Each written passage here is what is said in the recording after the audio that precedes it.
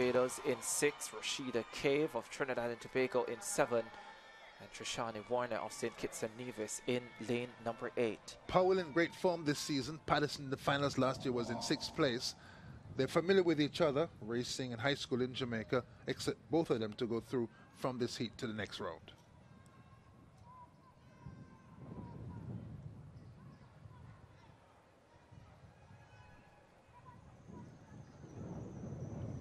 Second heat semi-final round, under 20 girls, 400 meters.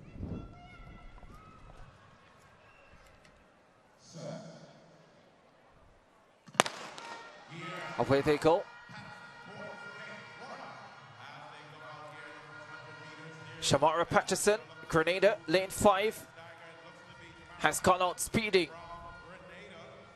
The Jamaican CEEN Powell responds down the backstretch and draws closer orders. Right up on the left shoulder of Jamara Patterson of Grenada. Powell takes control around the top bend.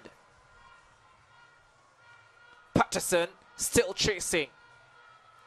They head into the straightaway. Only the winner assured a spot in the final. Powell of Jamaica leads. Patterson of Grenada challenges down the home stretch. Powell quickens her steps and tries to hold on to the advantage. But Jamara Patterson is strong. Patterson holds her off. Oh, that's good qualification for the Grenadian.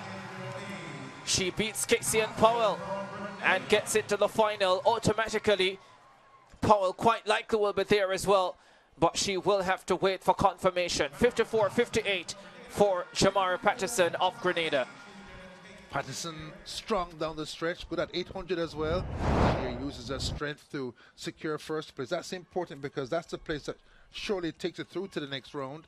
You can see CEEN Powell in the yellow vest of Jamaica leading into that last 100 meters, but just to her left-hand side, strong running Jamara Patterson surges forward, comes to Powell's shoulder, and as the steps continue to the line, eases past to lean her yellow and red, green vest just past the Jamaican to get through to win. So Patterson, a decisive win down the stretch.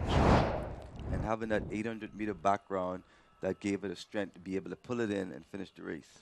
Patterson 54-58, CEEN Powell 54-75, Brenna Boyce of Barbados 56.35. One heat of the under 20 girls 400 to come, plus the semi-finals of the under 20 boys event.